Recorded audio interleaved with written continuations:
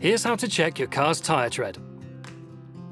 The minimum legal tyre tread depth for cars is 1.6 millimeters, but safety experts recommend a minimum of 3 millimeters. To check your tyre tread, you can use a tyre tread gauge, but a 20p piece will also do the job, as the outer edge of the coin is about 2 millimeters. Insert the coin into the tread grooves, across the central 3/4 of the tyre. If you can't see the outer ring of the coin, your tyres are above the minimum 1.6 millimeter limit. But if you can see the outer ring, your tyres need replacing right away.